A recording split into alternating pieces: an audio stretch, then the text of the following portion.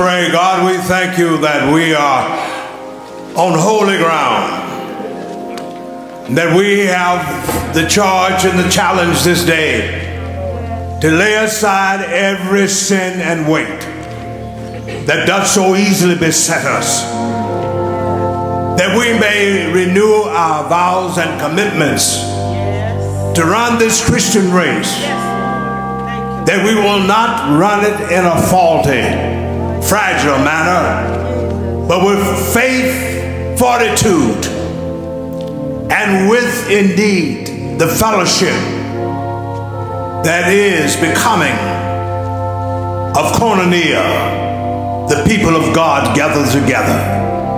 God, and we thank you this morning that there are afterglows of fellowship, food, and fun that this fellowship experienced on yesterday, when the men gathered and shared their culinary skills with this church family and with the community. And we pray now, God, that thou wouldest enable us to feast on the spiritual, intellectual, social, and indeed the moral food that we need to be vibrant, to be full of vigor, to be full, oh God, of those principles that go for the making of a better society. Have mercy upon us and forgive each one of his or her sins. Direct our minds, create in us a clean heart. Give us a strong desire to seek thy will. Thy way, O Lord, not ours. Thy will be done, not ours. Teach us this day and every day to say thy will be done. This is our prayer in the name of the Father, the Son, and the Holy Spirit, we pray. And all the people said, amen. Lord, prepare me to be a sanctuary. Lord, prepare me to be a sanctuary. Pure and holy. Pure and holy. Tried and true. Tried and true. With thanksgiving, I'll be a living sanctuary for you.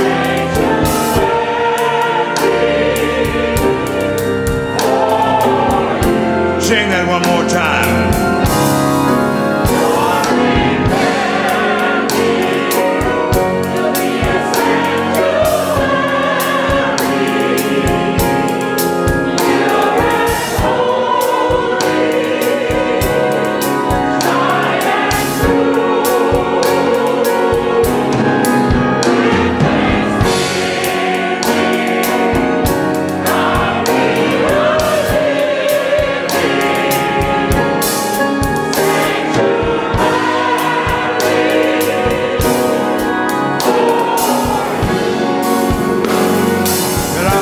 Be elevated to be a sanctuary, pure and holy,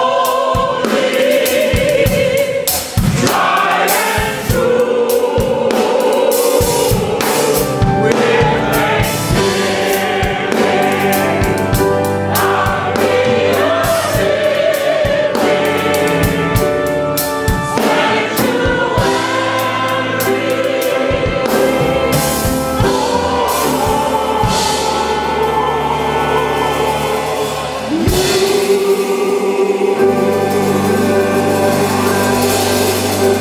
Now, beloved, let us all join in singing the opening hymn of praise. Come, thy fount of every blessing, tune my heart to sing thy grace.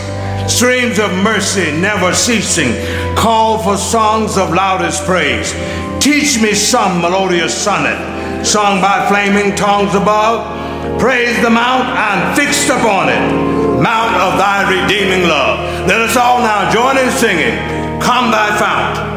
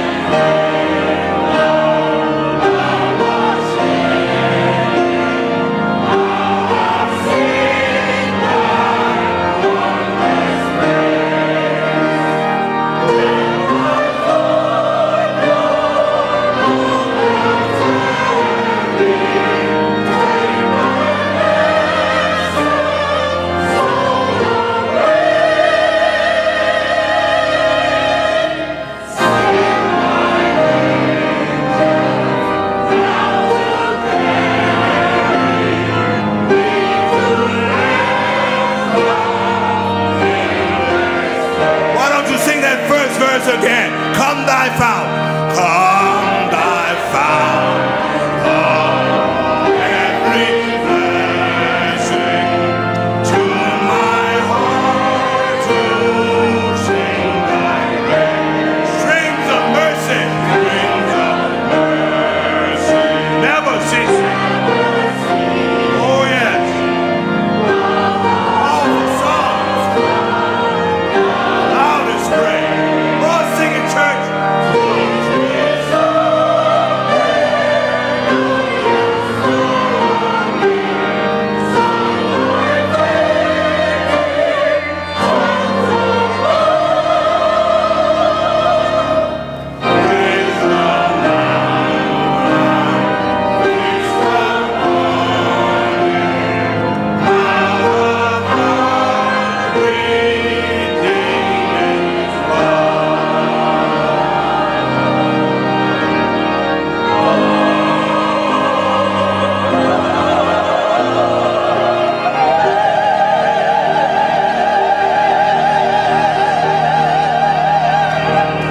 And all the angels in glory said antiphonally, amen, amen. Praise God, praise God.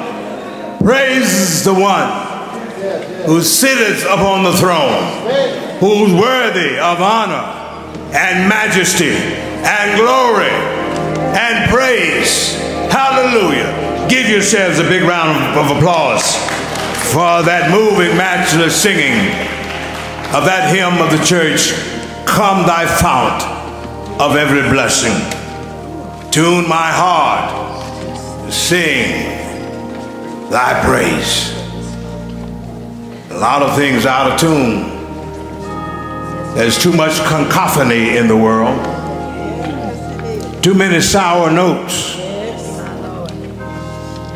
Too many jangling discords. Dissonance that's symbolically embodied in hatred, ignorance, injustice, poverty, and division. But thanks be to God, we are here on holy ground to praise God from whom all blessings flow. And we ought to give this wonderful aggregation of singers a big shout out and a big amen. They're backing us up this morning. I know that some maybe had their second and third helpings on yesterday, and they're taking a long sleep this morning. But thanks be to God for Deacon Campbell and all the deacons and members of the General Church who assisted them on yesterday. From all indication, it was off the hook yesterday, and the best we had. And Dr. A.G. was singularly honored with a trophy for his big heart that has caused him to be involved every year. Give him a big hand. Give Dr. A.G. a big hand. He always brings that smoked turkey. And oh yes. And the fellowship was great. That's what the church ought to be about, as it was on the day of Pentecost, when they were at one place, on one accord. They broke bread together. They studied the teachings of the apostles, and then more importantly, they made commitments to go out and to be a witness for their Lord. So I know next year is going to even be bigger and better. We're going to go higher and higher and higher, virtually doing what the song says. Climb Jacob's ladder, and at every round, go higher and higher and higher. I regret that I was not able to be there throughout the portion, but I thank God it's better late than never.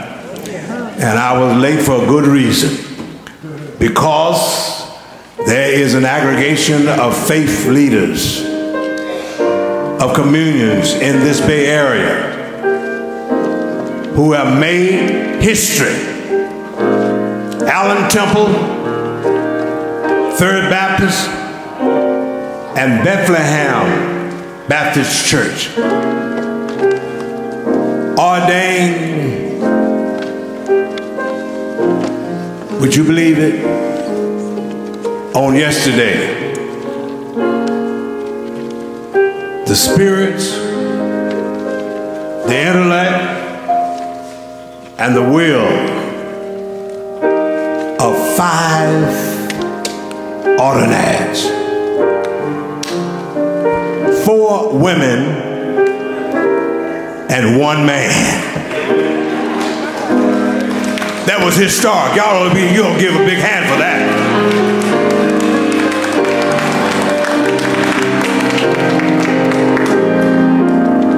And the thing that delayed me is that one of the ordinaries, Mother Ruth Marshall, who is 93 years old, was catechized, and your pastor was chair of the council for ordination. And her testimony just mesmerized everybody. I'll tell you about it later on in my sermon. But at 93, she said, I'm not too old to not be a servant of my God. But I promised him way back in Thibodaux, Louisiana. How many of y'all know where Thibodaux is? Down there in the Bayou country. She said, I promised the Lord that I would serve him until I die. And I was determined to go to the other side to see what the end would be. And she said, though I was called in 1980 at the age of 8 and 3, but they wouldn't tell me to come up higher. She said, but at 9 and 3, the Lord has brought me through. Give her a big hand.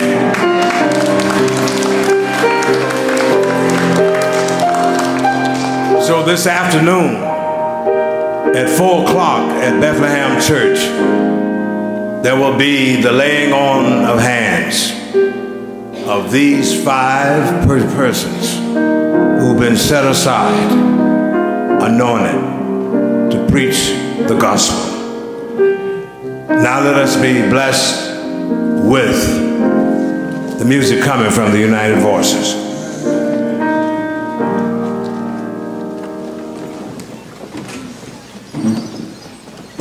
Let's say amen for all of these men. Amen.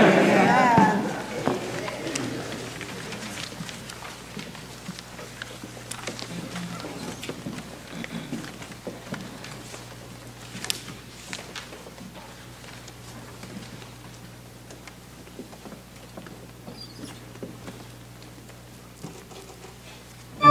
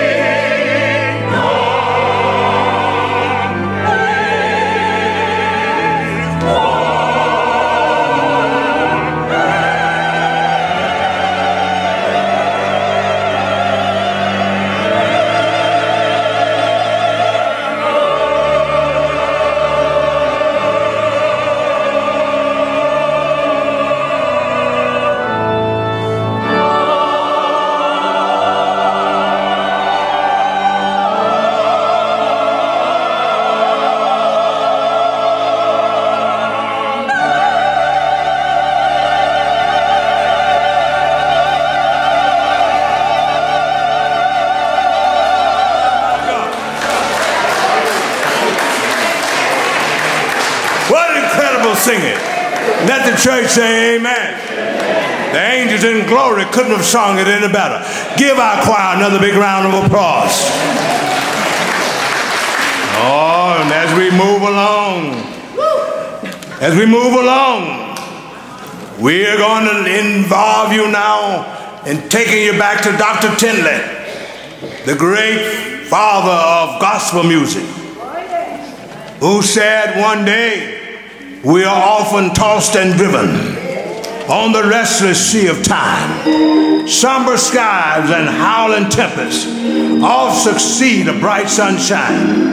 In that land of perfect day, when the mists shall roll away, we'll understand it better by and by, when the morning comes, when the saints of God are gathered home.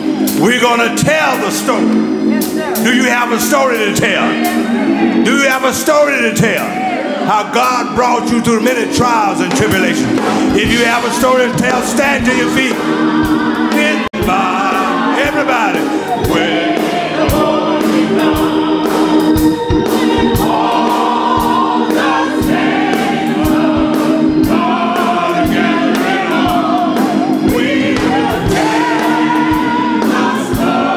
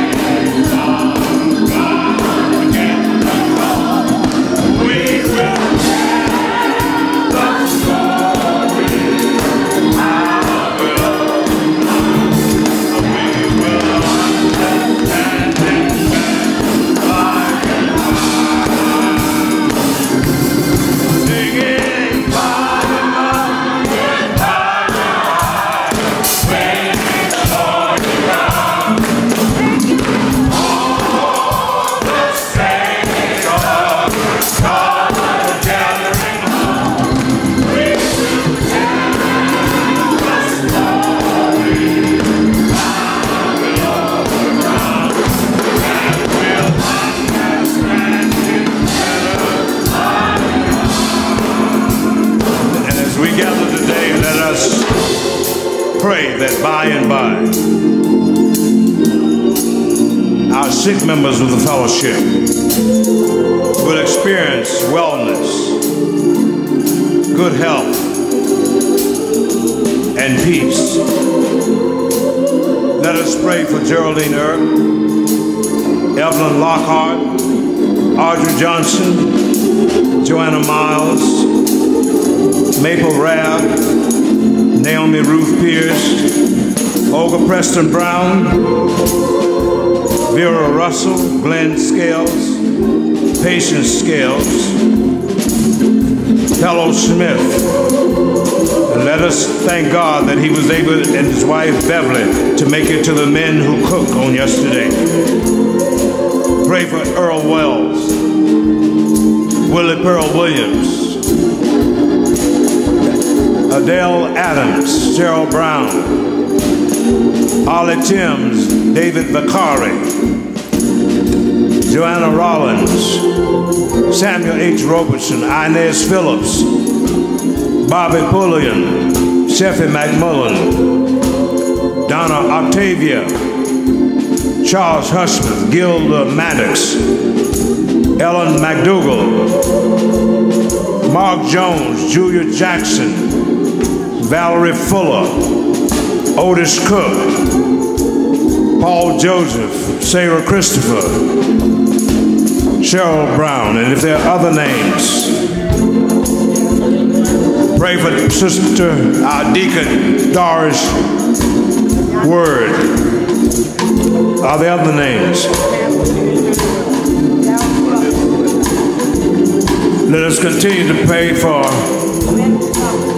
Congressman John Lewis, our friend and civil rights icon. Pray for our nation. Pray for the Congress. Pray for the House and the Senate. Pray for our governor, the state assembly, the Senate. Pray for our mayor.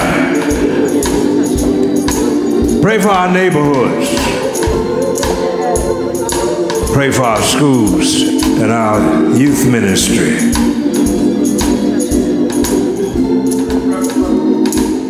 Pray for Reverend Jonathan Butler. He's suffering from the flu. Are there other names? Call the names, invoke them, shout them out.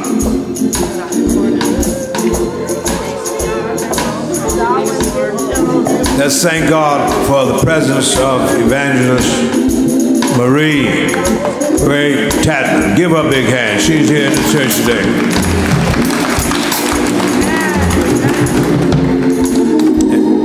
Now, Reverend Judge Beverly Phillips, as she always so fervently, meaningfully, and with power prays for us. Though we can pray for ourselves individually, but it's always good to have someone else to remember us in prayer. Pray for us, Judge Phillips.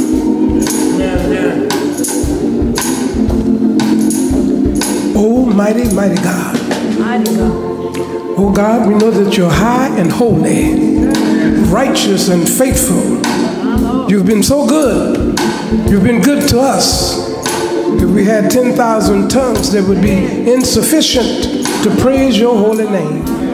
But oh God, we come in the name of your faithful and beloved Son, the one who introduced himself to John and to us, saying, I'm Alpha and Omega, the beginning and the ending, the first and the last. Oh God, we thank you for this day. We thank you for all those around the altar and all those in the wider audience. Lord, we praise you. We magnify your holy name. Oh God, we ask that you would forgive us of all our sins and blot out every transgression. Excuse our faults and our failures. But now, Lord, we still have some challenges down here. Not that you don't know what's going on, because you know our uprising and our down sitting. You know us from the inside out. Oh God, we praise you right now. We've heard the names of those those on the sick list, and some have been sick for so long, seems like getting well is not coming into view. But you said, many are the afflictions of the righteous, but you deliver them of all their diseases. We've heard about those in bereavement, and oh God, we know that you're able to comfort them as nobody else can. Only you can gather their tears in your bottle and then give them joy on the other side. Lord, we praise you right now. Thank you for being a forgiving God. For you know all that we've done, all that we've said. You know us from the inside out. And some of us have a smiling face, but you know the inside. And I thank you because you allow us to even have a spirit of discernment as well. We thank you, Lord, for this day. We pray, we lift up to you our pastor, and when he comes forward with the message of the morning, let it be a word that will convict the sinners and revive the saints. Oh God, we need reviving. We've got a downcast spirit worrying about what number 45 is going to do. Oh, don't worry about him, because my God is still in control. He rules the world. He's got the whole world in his hands. He's got you and me. He's got everybody. And he cannot do no more than you allow him to do. Never been in a church to be revived or to worship your holy name. We ask right now in the name of Jesus that you would look upon all of the political officials and give them a close walk with you. And if they haven't walked with you, let them get to know you and to know you are right. Lord, we praise you. We ask that you bless all those around the altar. We don't know their needs, but you know what they need one by one and collectively. Give them an explosion of favor in their lives until they'll be living on the overflow instead of just dripping from the cup. We thank you, Lord. Bless your people, we pray now. In the mighty name of Jesus, we ask it all. Amen. Somebody pray. Hand me on his mind. Took the time to pray. I'm so glad they prayed. I'm so glad they prayed. I'm so glad they prayed for me. Somebody pray.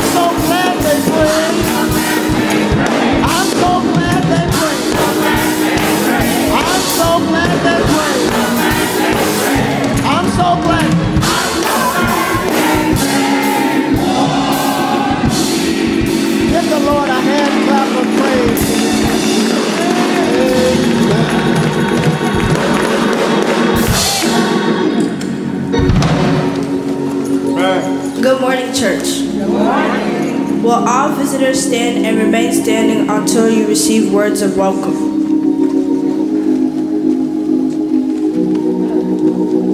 We don't have any visitors today, so I would like to welcome everyone to church this morning. Coming together as a church family is a gift from God that we must always cherish. Today, we must remember that we as people of God must continue to love and encourage each other to press on towards the mark. Family, let's not rush off when church is over, but stay and tarry with each other in fellowship. Thank you all for coming, and let's continue to do the work of the Lord together.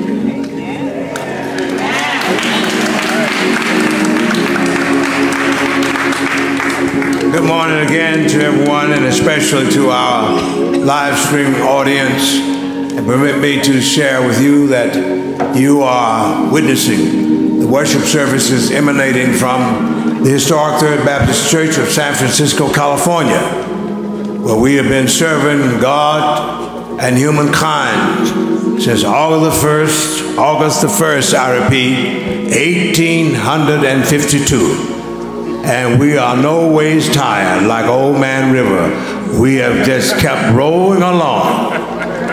No splits and no schism. We've always been focused on persons and not petty politics, the kingdom of God and not cash. And God has blessed this church to distinguish itself as the oldest predominantly African-American Baptist church in these western United States of America. Stand up and give God a big hand, and yourselves a big hand for having one more day of serving God, serving others, of having blood running warm in your veins, of having your right mind, and the ability to put one foot in front of the other. Thanks be to God for this exquisite, excellent, effective music that we've heard. And some gonna catch the spirit after a while. Yeah, it will get you after a while.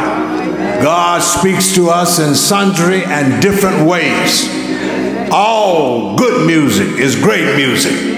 And we've heard an inclusive, eclectic, universal expression of the gift of music coming to us from our united voices.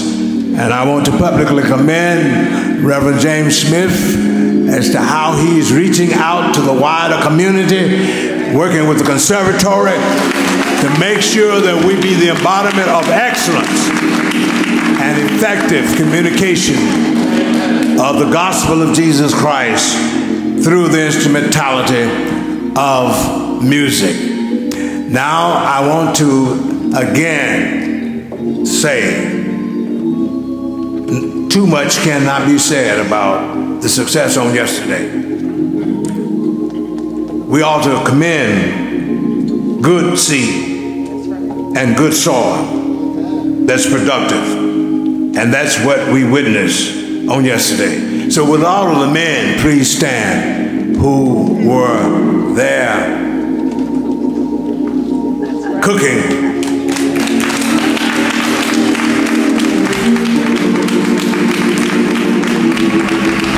Isn't that wonderful?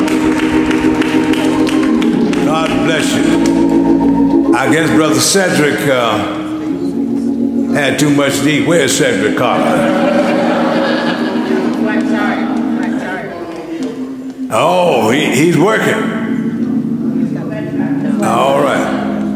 Okay, had a flat tire, is that it? All right, well, God bless you. May he get that tire fixed and roll on in here.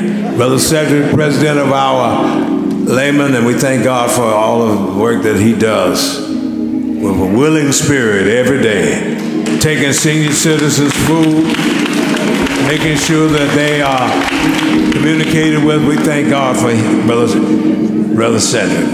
Brother Curtis Oaks, we didn't call your name last Sunday.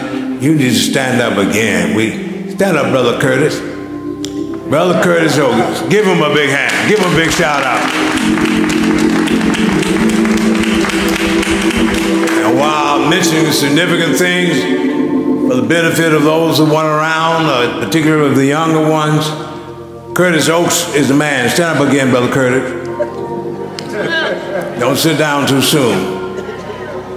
Curtis Oaks is responsible for this congregation having what used to be the refugee house. Amen. He was younger, had more hair on his head then, and involved in real estate. And when he heard that that house was available for our acquisition, one Sunday morning, without even going to a meeting, to study, and when studied, do nothing. But on a Sunday morning, I stood before this pulpit and told them that we needed about $40,000 to acquire that property. And it was this young man who made the arrangement. And Sister Maddie Collins over there wrote a big check, gave the church a loan, Brother Robani. You can do things great if you got a will, and God will make a way. And Brother James Johnson's sister, gone on to glory, retired teacher from the school system. What's her name? From Austin, Texas. Come on. Thanks be to God. Sister Martha McHenry.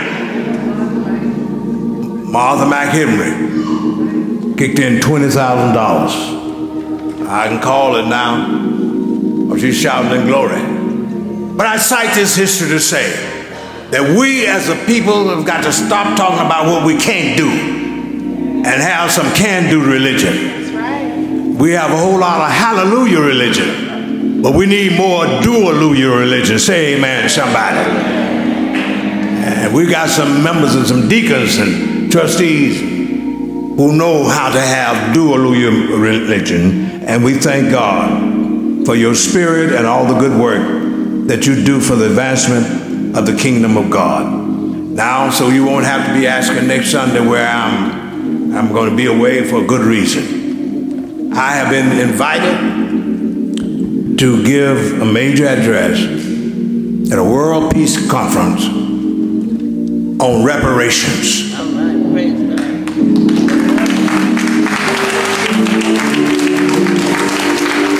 So you pray for me as I wend my way to Seoul, Korea, where there will be heads of states from all around the world, Central America and from Africa. And this is another opportunity for Third Baptist, this brand, to be celebrated in other parts of the world. You already have in your bulletin, but I want to underscore it for particular emphasis. The announcement regarding the passing of our iconic, ingenious, creative maestro, Sir Jules Haywood's passing. The funeral arrangements are pending. There will be a service at a later date, and Sister Bessie, Stuart Ross, Brother Wagner, Brother Douglas, and others will be working to bring to fruition a service celebrating Sir Jules' life. He gave over half a century of service and putting Third Baptist Church on the map musically. When the Cathedral Choir was created under his direction and with the involvement of Sister Charlie Mae Haynes, our late First Lady of the church. So let us all right now stand in acknowledgement of the gift and the long services of Sir Jules Haywood. And also we should add to that list Sister Mellie Faye Osborne, the mother of our own Reverend Portia Osborne. The schedule for the services in the bulletin Wednesday, January 29th, viewing from 10 a.m. to 11 a.m.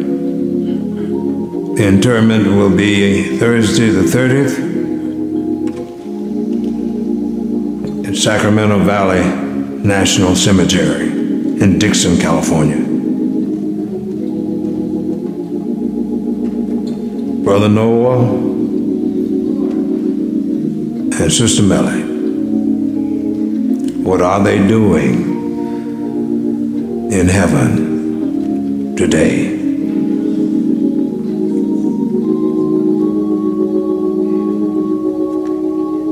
Where joy abounds without a tear.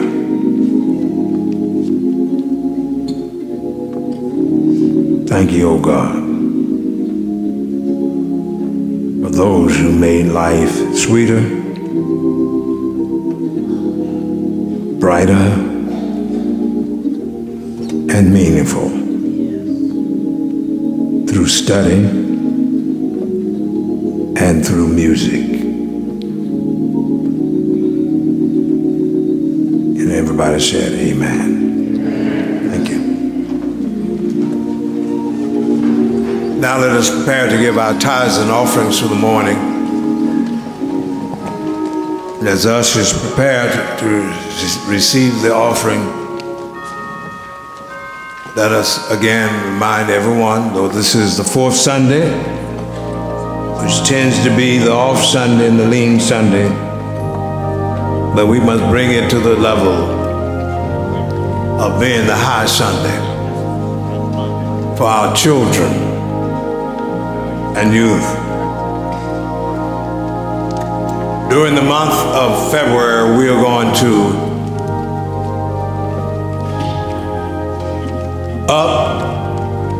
beef up, heighten our evangelism effort to recruit 25 children for the Children's and Youth Choir. So if you have nieces and nephews who can profit greatly by the exposure to creative, meaningful musical education that we provide through the Tindley Academy of Music and through the Youth Choir, come on and help us. Sign them up. Let them join this great Jubilee experience. And as we begin today, to begin the recruitment for those who would qualify to go to Africa with us on this venture for youth, young adults, ages of 8 to 21. You're welcome to come to the NACP meeting today at 3 o'clock, at which time we shall give out more information regarding that venture. This is not a junket. This is a journey to our history beginning in Mother Africa. Let us keep in mind the prayer meeting on Wednesday at 6:30, at which time we shall continue our study session on Epiphany and begin the journey through Lent, Ash Wednesday, and ultimately to Good Friday and Easter.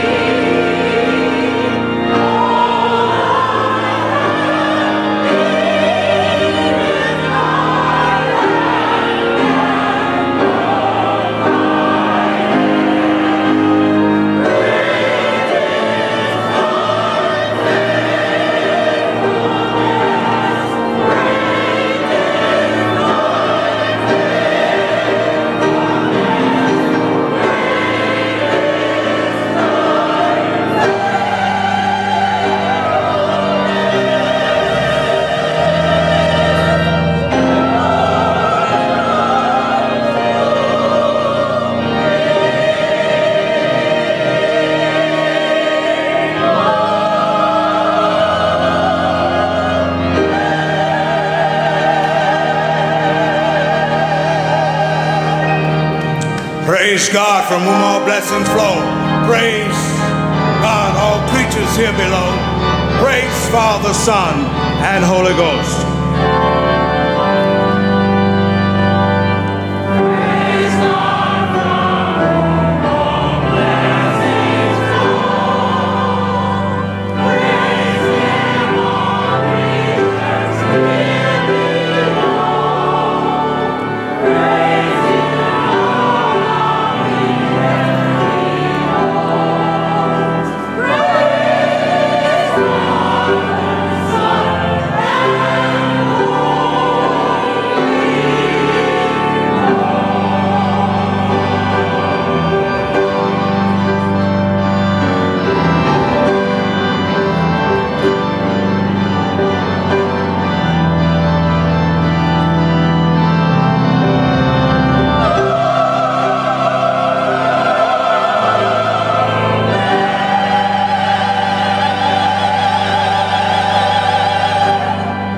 Now, as we remain standing, we shall read the scripture passage in which our sermon will be based today. However, you have in the bulletin several other reference scriptures that I invite you to consult. But for this morning, I want to call your attention to Genesis chapter 15. Beginning at verse 1. I'm reading from the translation according to Eugene Peterson. After all these things, this word of God came to Abram in a vision. Don't be afraid, Abram. I'm your shield. Your reward will be great. Abram said, God, Master, what use are your gifts as long as I'm childless? And Eliezer of Damascus is going to inherit everything. Abram continued, see, you've given me no children, and now a mere house servant is going to get it all. Then God's message came, don't worry, he won't be your heir. A son from your body will be your heir. Then he took him outside and said, look at the sky, count the stars. Can you do it? Count your descendants. You're going to have a big family, Abram. And he believed God. God declared him set right with God. God continued, I'm the same God who brought you from Ur of the Chaldees and gave you this land to own. Abram said, Master God, how am I to know this, that it will all be mine? God said, bring me a heifer, a goat, a ram, each 3 years old, and a dove, and a young pigeon. He brought all these animals to him and split them down the middle and laid the halves opposite each other. But he didn't split the birds. Vultures swooped down on the carcasses, but Abram scared them off. As the sun went down, a deep sleep overcame Abram, and then a sense of dread, dark and heavy. God said to Abram, know this, your descendants will live as outsiders in a land not theirs. They'll be enslaved and beaten down for 400 years. Then I'll punish their slave masters. Your offspring will march out there loaded with plunder, but not you. You will have a long and full life and die a good and peaceful death. Not until the 4th generation will your descendants return here. Sin is still a thriving business among the Amorites. When the sun was down and it was dark, a smoking fire and a flaming torch moved between the split carcasses. That's when God made a covenant with Abram. I'm giving this land to your children, from the Nile River in Egypt to the river Euphrates in Assyria, the country of the Kenites, the Kenizzites, the Cadmonites, the Hittites, the Perizzites, Rephaim, Amorites, Canaanites, Girgashites, and Jebusites. The word of the Lord for the people of the Lord.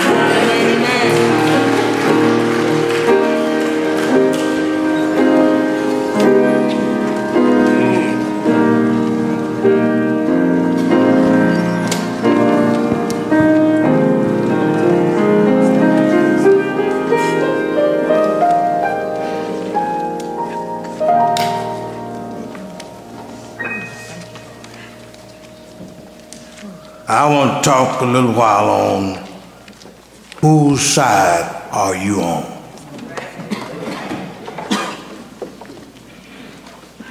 Whose side are you on? Back in 1932, the wife of a coal miner in eastern Kentucky, when the coal industry was unjust and unsafe, and those men who had labored in horrible, inhumane conditions down in the mine shafts.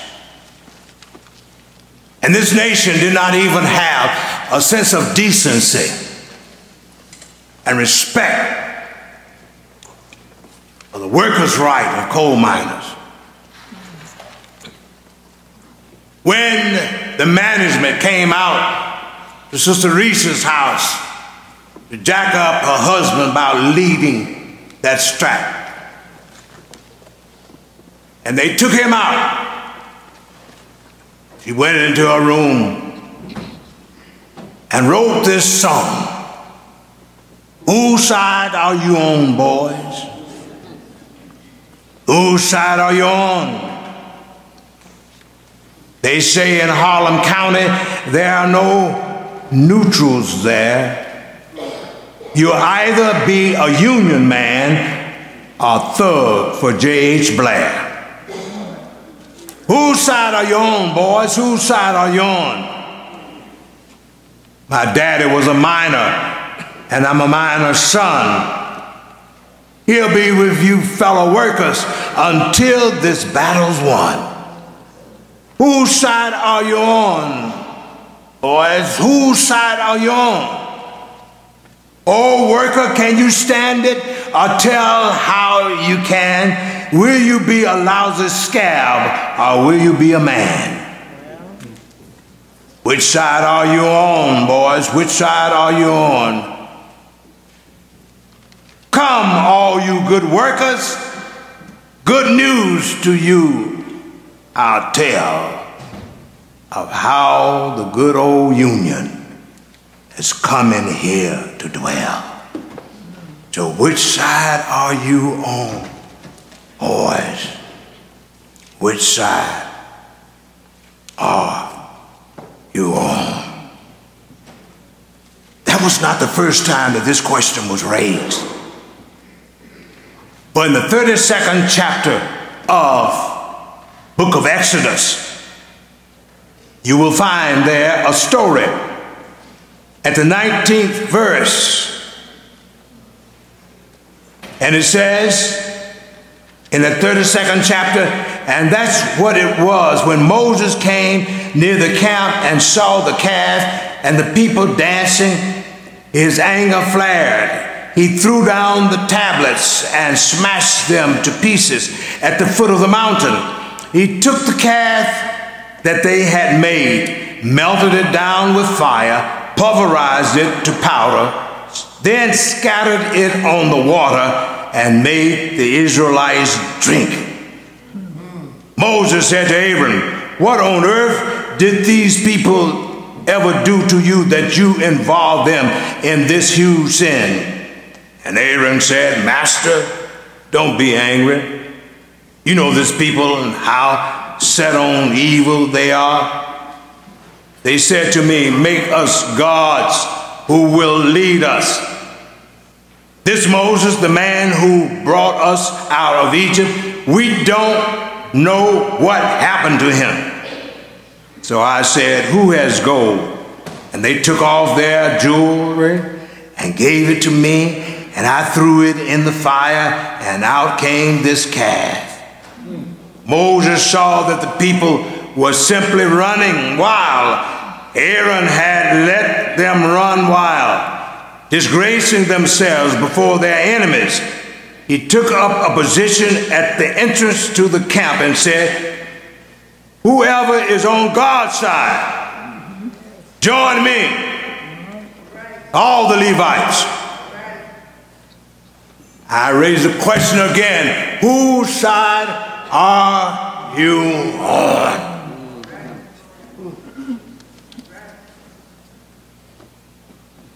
"2016,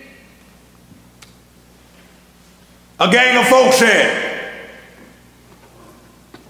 bring all of your gold. Bring all of your silver. Bring all of your racism. Bring all of your anti-Semitism.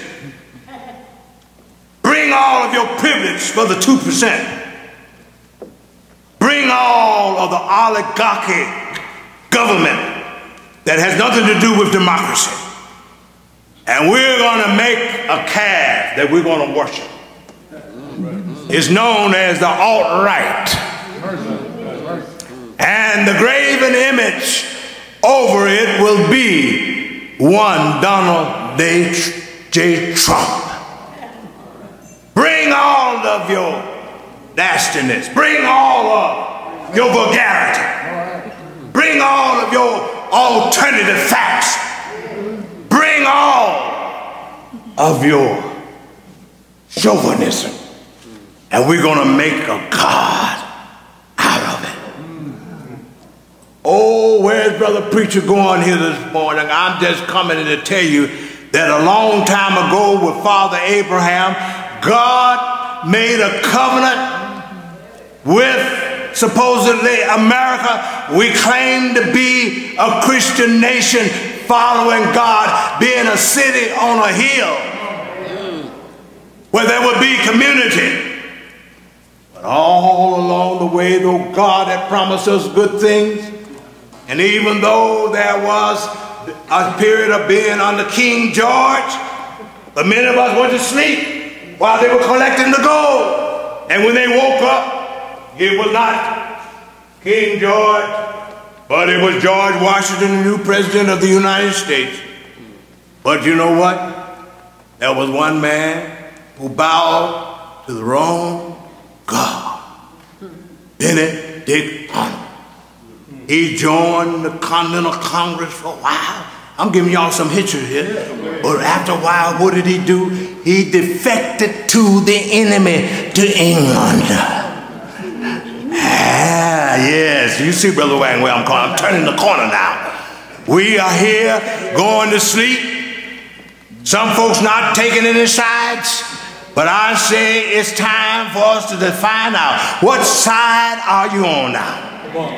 Are you on Schiff's side, or are you on that man from South Carolina side who don't know what side of the street he's going to walk on? He walks like the lady of the night on both sides of the street. But there comes a time. There comes a time when somebody ought to understand that once to every man and nation comes a moment to decide in the midst of truth and falsehood for the good or evil side.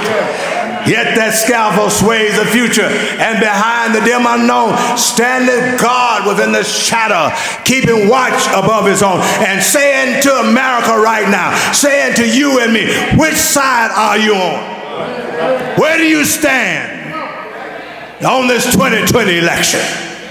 It's going to be all too late after a while. I know some of us say I'm neutral, but I heard old Bonhoeffer say to not take a stand or not to be in the is to take a stand. God will not leave us guiltless if you don't stand up and say, for God I live and for God I die. The time is now for America to show which side are you on. Are you on the side of a despot? Are you on the side of a czarist? Are you on the side of a democratic society where everybody is somebody and where everybody has a right to health care and has a right to good education and has a right to a safe community? Which side are you on? That's the question this morning. And how are you going to determine that?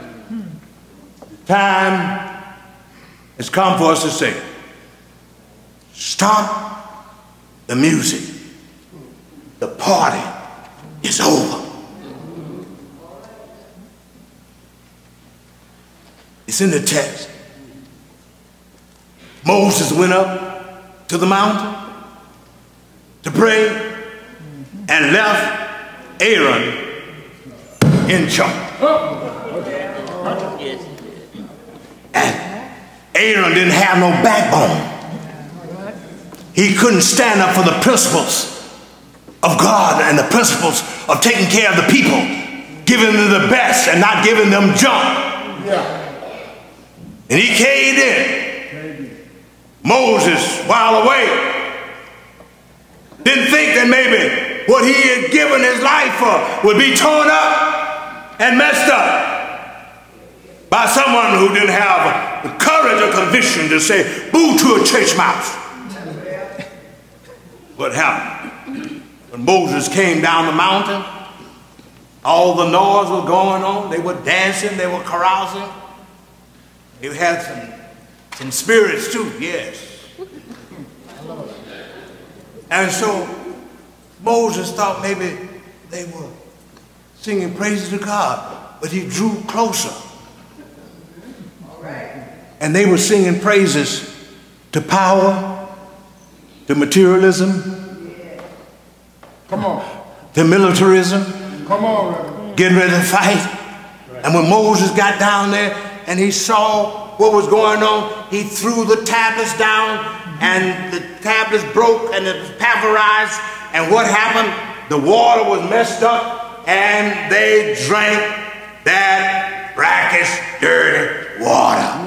Our political water in this nation has been polluted. And we're around here drinking it like some cyanide that was in the Kool-Aid. Somebody better hear me this morning. The question is, what side are we on? I ask you now, as a personal friend, what side are you on? Well, two things of what you could consider. Let's go back to brother Abraham. Abraham was told by God in Genesis the 15th chapter that I'm going to bless you. Your descendants will be as innumerable as the sand. But you got to do something to claim your blessing. Come on. Many of us want to be blessed by God, but we won't do nothing. Come on. We think God's going to do everything for us. God has given us a brain to think. God has given us a heart to beat. God has given us feet to walk. And we think God is going to do everything. There comes a point in a time you got to get up and do something. The Lord told Abraham, you got to get some doves and you got to get some lambs and you got to give me something. That song says, I am satisfied with Jesus. He's done so much for me. But the question comes to me, when I think of Calvary, is my master satisfied with me? And the question for us, is God satisfied with our stewardship? Is God satisfied with how we treat our neighbor? Is God satisfied with how we support our children? Is our Maker satisfied with us? That's the question this morning. Everybody wants God to bless them, won't do nothing with God. Help me, somebody. You remember that story of that man who was out there in a storm, like a hurricane from New Orleans, Brother Jim Smith. And he was out there waiting on God to save him. Somebody came along with a helicopter. They dropped the rope down. The man begging for him, come on up. He said, no, I'm waiting on the Lord. Lord's going to take care of me. Finally, somebody came back with a boat. Put a motor on the back of it. Pouring down the way. Yep. Said, come on, get on board. No, I'm waiting on the Lord. The Lord's going to save me. And then one of those dams broke, and that rascal drowned. And when he got to the pearly gates, he was arguing with St. Peter and said, why the Lord didn't save me? The Lord's supposed to have taken care of me. I paid my tithes. I've gone to church. I prayed to God. I've sung in the choir. St. Peter said, you didn't get the thing right. You didn't understand what side you had to be on to be saved by God. You wore God's colors, but you didn't play on God's team. He said, how is that? Boys came back and said, on this team, you got to understand there's something that every player has to do. I sent you a helicopter. You wouldn't accept it. I sent you a boat and you wouldn't get aboard. God was working through the helicopter and God was working through the boat. God knows God wants us to be fellow laborers with God. And it's time for America to get up and get to work and get involved and work with God. I was on a conference call the other day with Walter Brueggemann, a lot of other great scholars, James Forbes, and they were starting out talking about these constitutional crisis that we were going through. We knew that a year ago. But you know what they were talking about, Sister Portia? It's time for us to fast and pray. Call on God. It's time for us to repent. Repent for what? Black folks didn't make this mess in this nation. It was made by those, there's no offense to those who are white, but we got to tell the truth. It was made by white entitlement in this man. So what are we going to be praying to God for? God wants us to get up and be counted for the census. God wants us to get up and register to vote and get your loved ones registered to vote. God is telling us, what side are you on? Will you stand up to save this democratic society? Or will you go under like ancient Rome went under?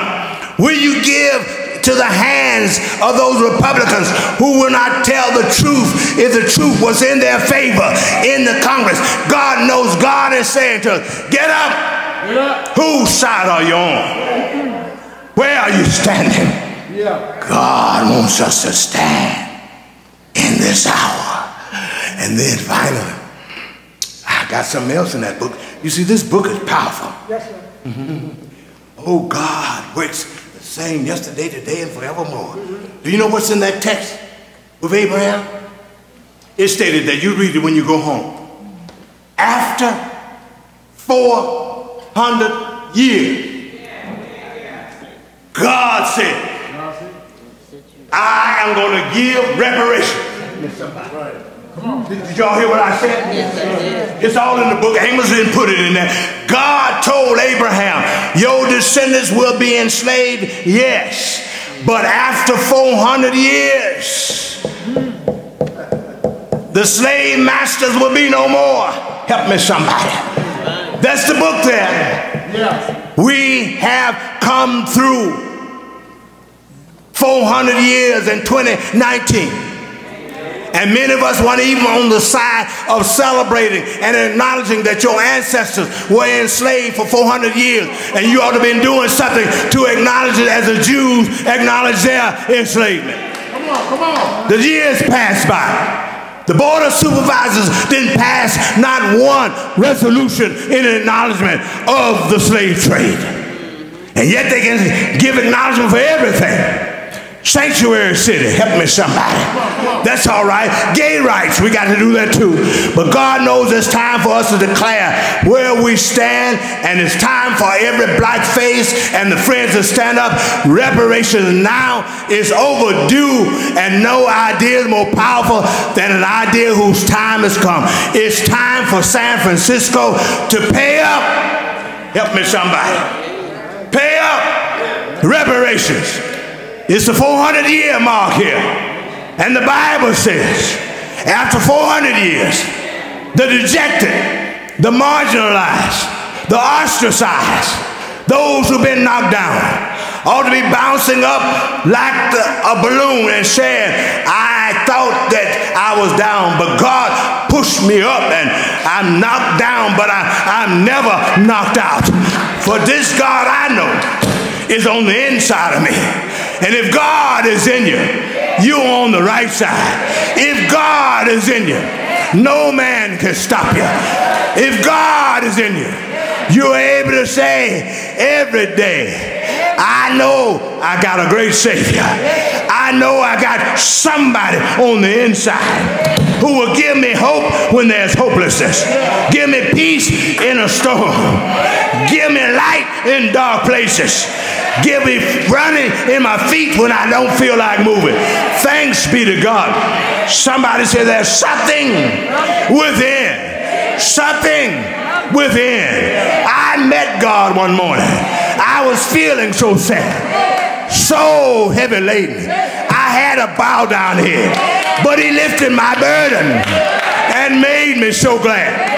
All I could say, there is something within. Have you that something, that heavenly fire?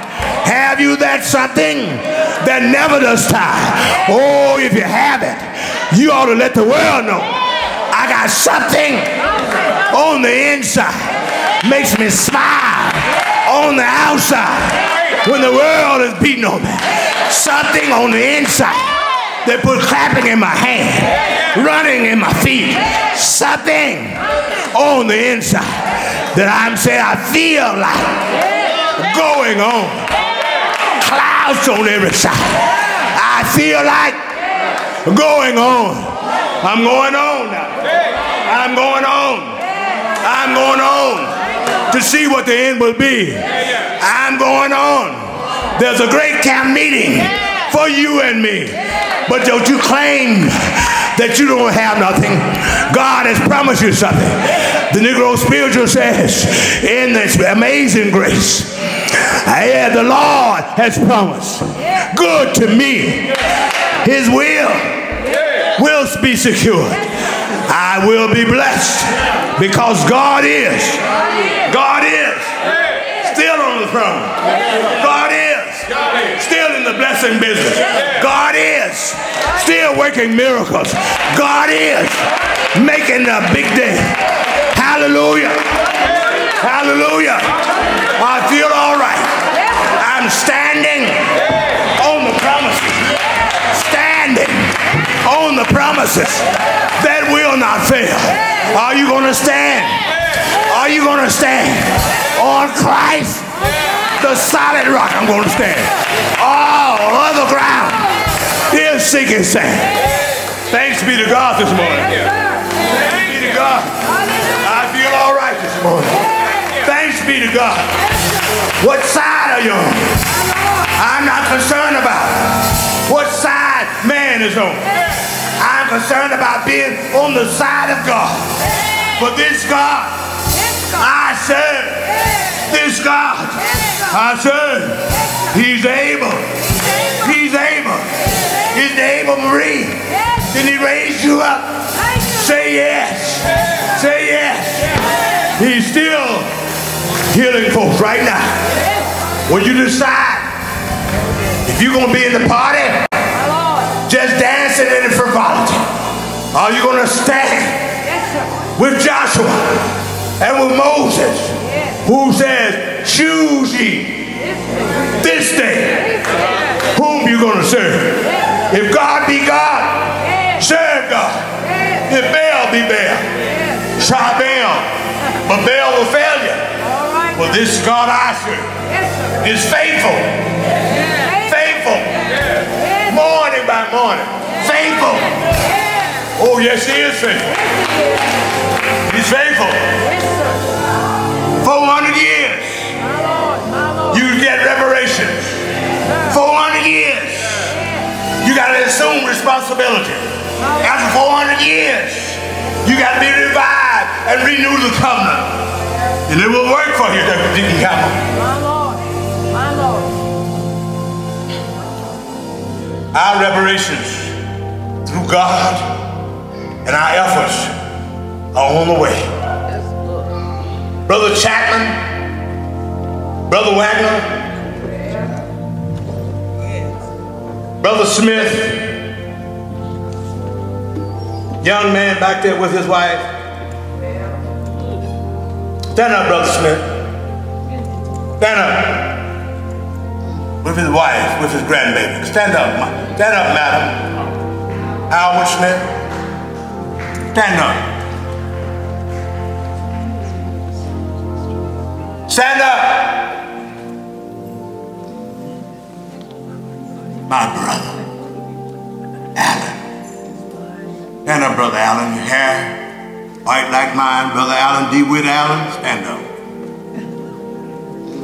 Stand up, Brother Cedric Carter. Always standing, never sitting. Oh, thank God. Stand up, Brother Taylor.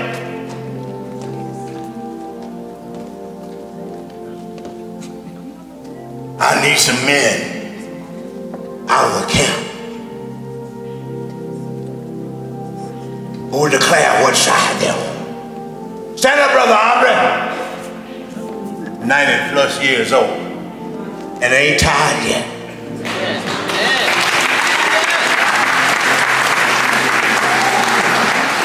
Y'all stand up. Brother Mason, stand up back there. Stand up, Brother Bell. That wonderful young lady there next to you.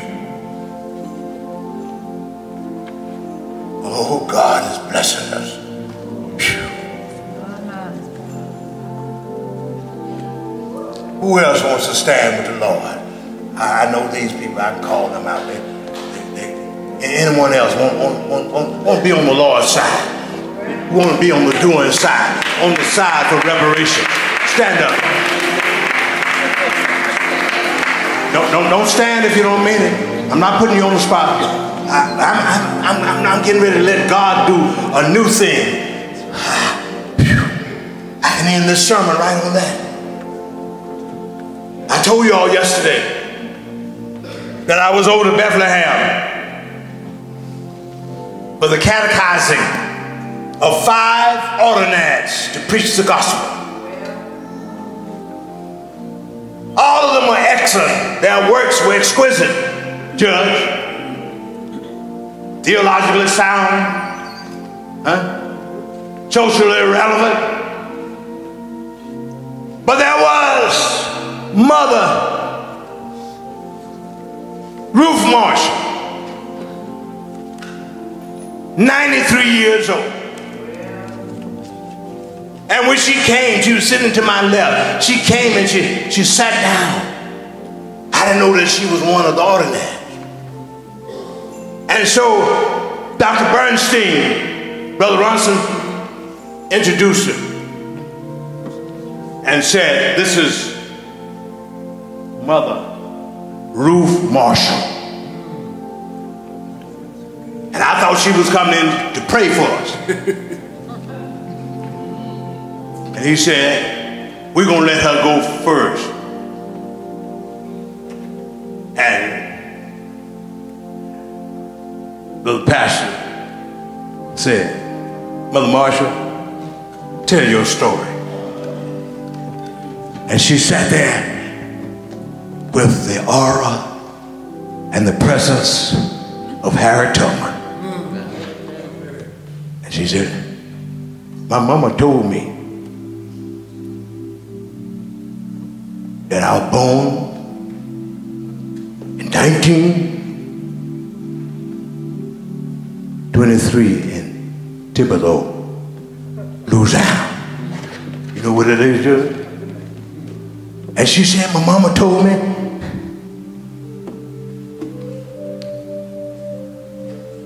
that when I was 3 days old, a hurricane storm came and took the roof off the house.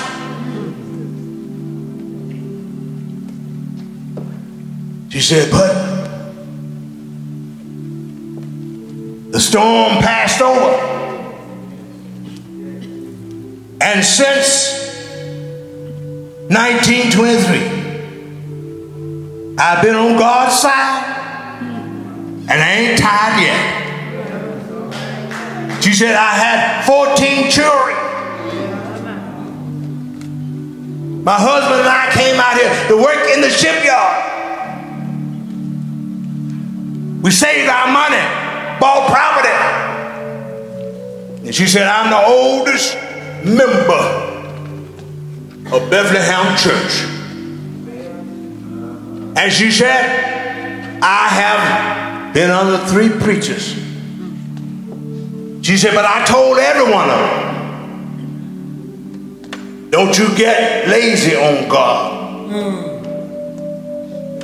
You make sure you go over to the other side and see the new thing that God has for you.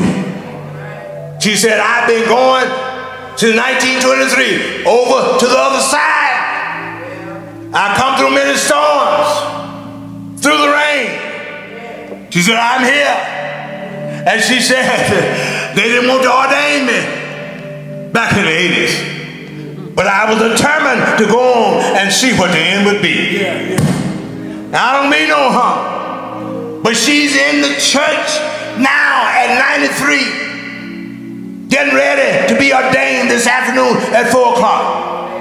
The church is pastored by the man who was president of the California State Convention, where they kicked us out of the convention because we ordained Martha Simmons and licensed other preachers. Don't you tell me what God can't do. And now at Bethlehem this afternoon, they're going to be shouting. They're going to be shouting because Bethlehem is on God's side. No chauvinist church on the devil's side, but a church where women and men too can preach the gospel. I feel all right. That's something that's shining right now. I live to see the day that in Third Baptist, women can be deacons, women can be preachers, women can be trustees, because we are on God's side. When I get to glory, I want to hear God say, well done, well done, well done, thy good and faithful servant. You were on my side. I said enough. Now I want to see who's going to be on the Lord's side. I'm going to open the doors of the church. Come with candles of baptism. Come by letter of transfer. Come on your profession of faith. Doesn't matter what your race is. Come on and get on the side. We need a team. We need a strong line. We need a strong line. The quarterback can't win the game by himself. We need a strong line. And as the choir sings, I'm pressing on the upward way. Won't you come?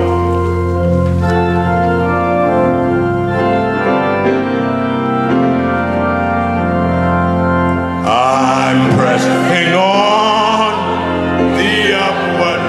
Why don't you come on, press on? I'm getting every day, still praying as Zionward bound.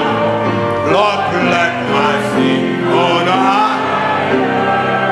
Everybody, Lord, lift me, Lord, lift me up and let me stand. My faith on head, one stable land, a higher plane. Is there one who would come? Boy, girl, man, or woman, come on, just as you are. My feet on higher ground. Sing that second verse.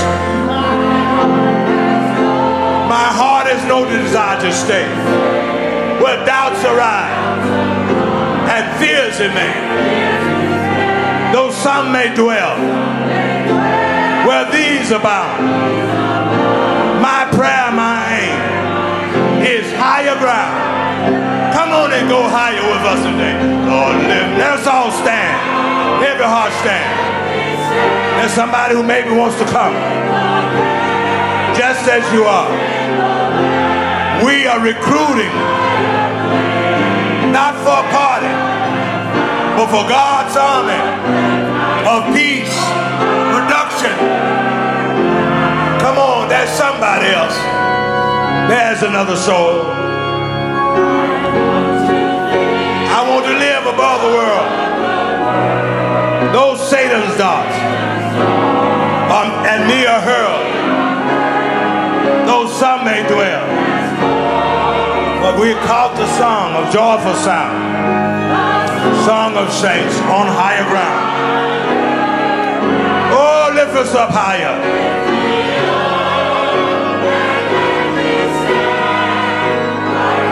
Is that one?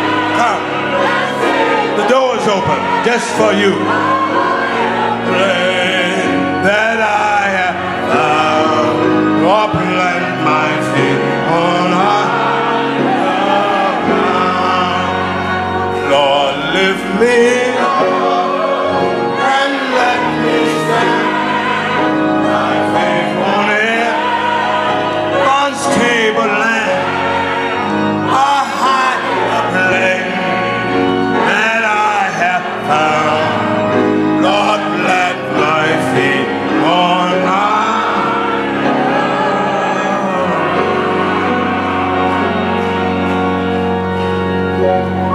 Let me let you know now as a benediction, we are on higher ground. I've already gotten 7 votes for reparations for African Americans in the city and county of San Francisco, and the God is going to give. And me and the 4 others, I know we're going to do it. Mayor Breed is supporting it. And I want you to prove that you're on God's side. For it's written in the book, divine reparation, that after 400 years, Israel will be blessed. And we are Israel. Not money in anybody's pocket, but a program of a fund for education, economic empowerment, healthcare, the Heritage Building, where we can gather around our own fig tree and vine and celebrate our culture with our friends. Thanks be to God. Better housing. We on our way because we got on the right side of history. And the 500 Jewish rabbis in Chicago last December can support reparations for African Americans. Let us not let God down by being indifferent and not doing something for yourself. God bless you. Let us receive the benediction.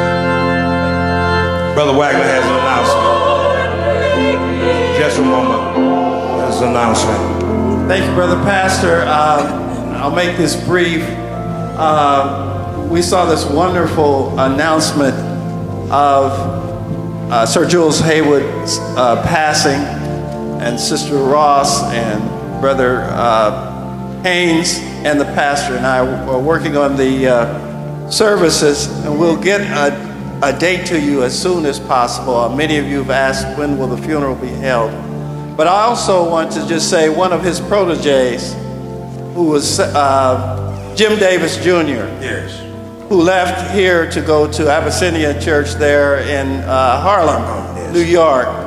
He has left there, and the prodding of the pastor, and certainly myself, Yes. he's gone to Yale Yes. to get his master's in conducting. And I talked to him just this week because I let him know about Sir Jules Haywood's passing. Sir Jules passed his baton on to young Jim Davis, who was, I think, around 29 at the time. He said Jim was the first person that he saw in his 50 years of conducting the music here at Third Baptist was worthy of his baton, and he passed it on to him. But the good news was, I said, Jim, how are you doing in school? He said, I just got my grades. I got all A's and an A minus. All right. Isn't that wonderful?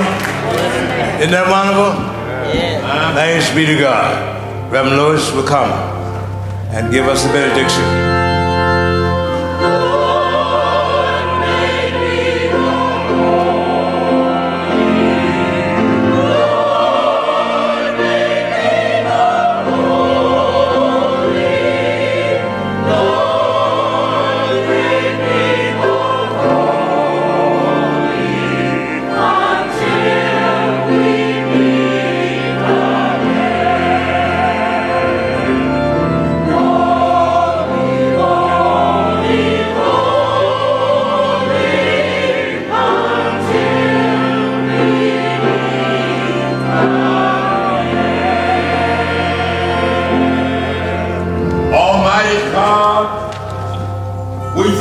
For this precious day, this day that we had not seen before, this day.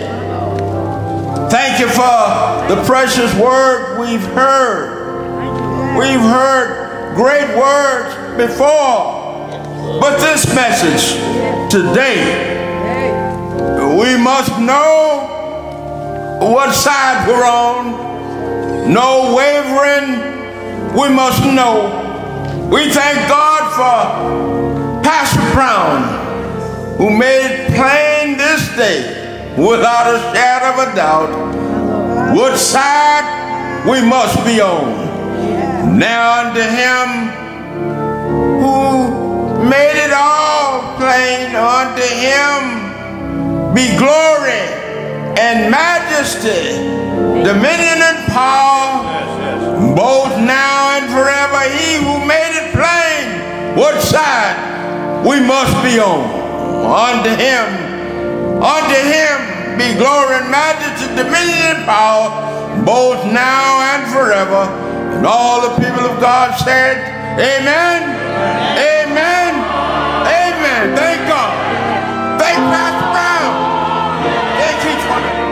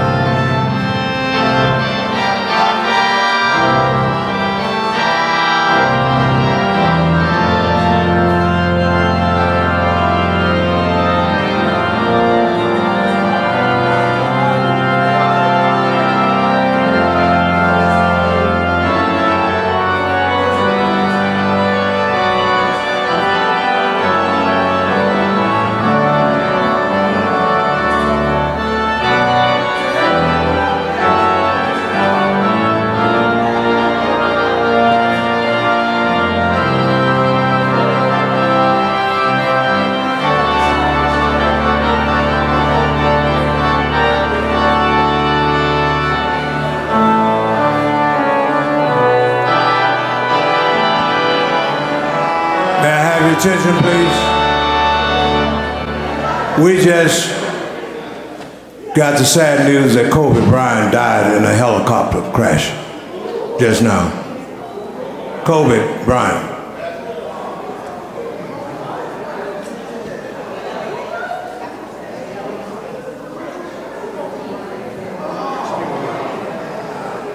What is that you have?